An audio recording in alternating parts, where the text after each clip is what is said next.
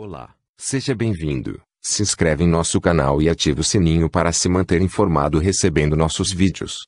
Notícia. Por essa ninguém imaginava.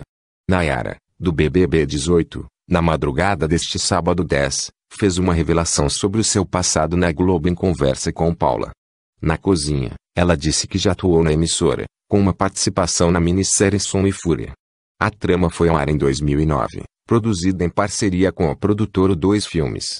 O nome Nayara de Deus está na lista do elenco da História e na Casa. Ela disse que atuou e teve falas com grandes nomes da teledramaturgia, como é o caso de Andréa Beltrão. Já fiz umas coisas. Já me deram ponto em Som e Fúria. Você acredita?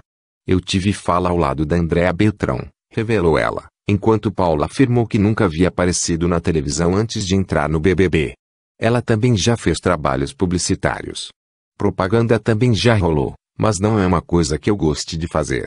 Teve uma época que isso pagou minhas contas, contou ela, que participou de uma propaganda do Boticário.